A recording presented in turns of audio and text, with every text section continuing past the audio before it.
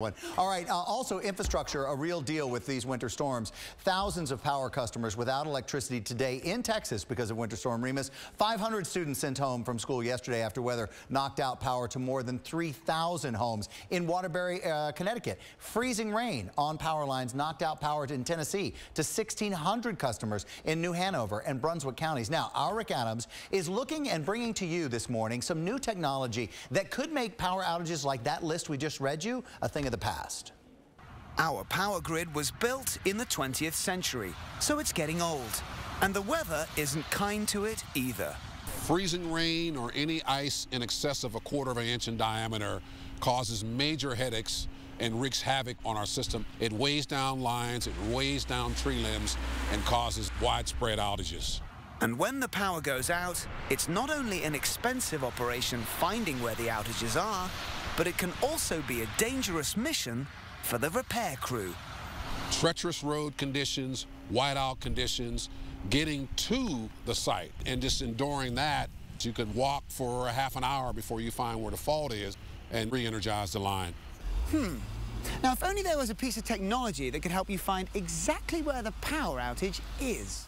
And there is. This sensor, created by Tollgrade, is about the size of a loaf of bread, weighs less than 5 pounds, and is clamped directly to the grid cables.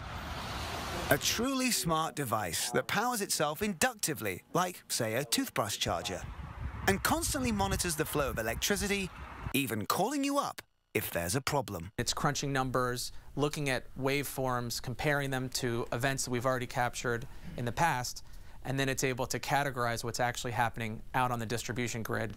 By analyzing the data, it's possible to even predict when and where the next outage will happen, or at least get to the outage faster. We had an instance in a recent snowstorm up in New England where the outage went out for 5 hours, where it would have gone out for 20 hours had we not been there.